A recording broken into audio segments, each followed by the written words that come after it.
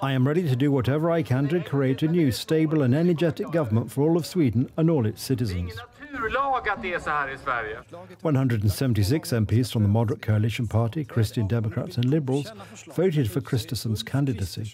These groups will form a minority government supported in Parliament by the anti-immigrant Swedish Democrats Party. Its representatives are to receive positions in the Prime Minister's office. Tomorrow, Kristersson will present his programme and present the composition of the government, and will also be received by the King of Sweden, Charles XVI Gustaf. Kristersson is an experienced politician. He started his career by belonging to the party's youth group and then became its leader. And since 1991, he has been in Parliament a member of the moderate coalition party, with some breaks.